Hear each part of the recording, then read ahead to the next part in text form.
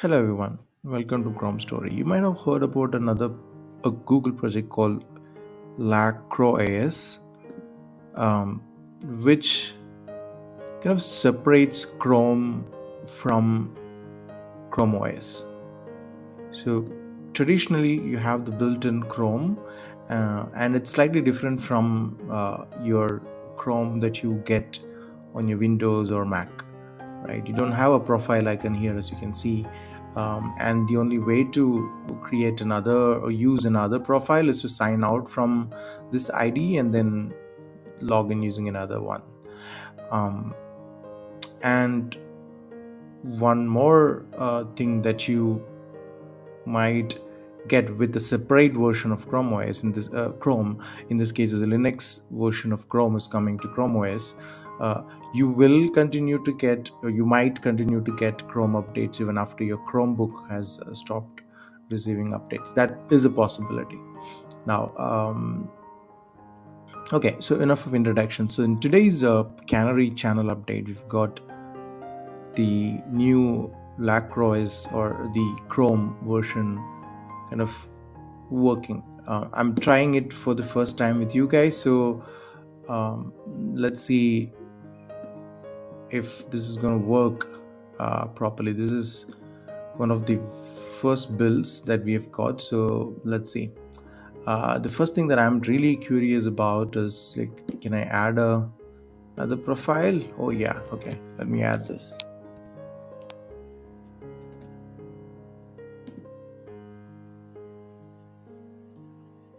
Okay, so we've got it here. Let me sign into another account that I have.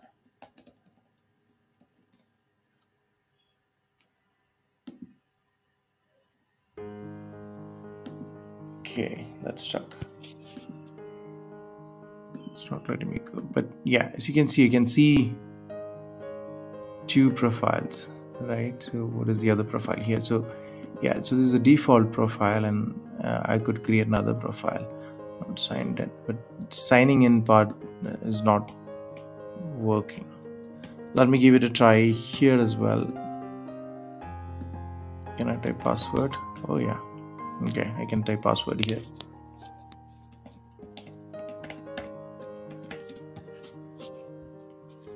Let's see how that goes. Yeah, that's me. Yes, I mean, all right, so yeah, I've got to enter my sync passphrase.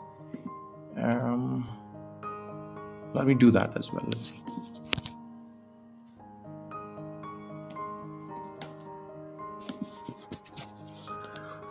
All right, sync is on. So this is version 87, 64-bit. All right. Yeah, looks pretty much like our usual Chrome. So what website would I visit first? Of course, my own website. So let's see how that loads. Yeah, so it is working. The UI is not really if you look at the edges here, it's not kind of refined, and the icon, you can see a penguin icon because it's a Linux version of the Chrome app running. Yeah, this definitely needs a lot of work. It definitely needs polishing, and it kind of reminds me of running a virtualized app, because I don't know if you can see on this video, and it's not that polished version of Chrome. Even the phones, if you look at, let me go to Chrome Story here. So if you look at the phones, see, there's a lack of sharpness on this version. Yeah, so the good news is you can start using Chrome just like you do on you can start using Chrome on your Chromebook, almost similar to how you do on your Windows computer. So as usual, I'll be keeping I'll be keeping track of this feature as well as it develops and becomes more stable, and I'll make future videos as we get to see more features or a more refinement in this case for this Chrome browser. So yeah, subscribe to this channel if you want to keep in touch and get all the regular updates, and always thank you for watching. Bye.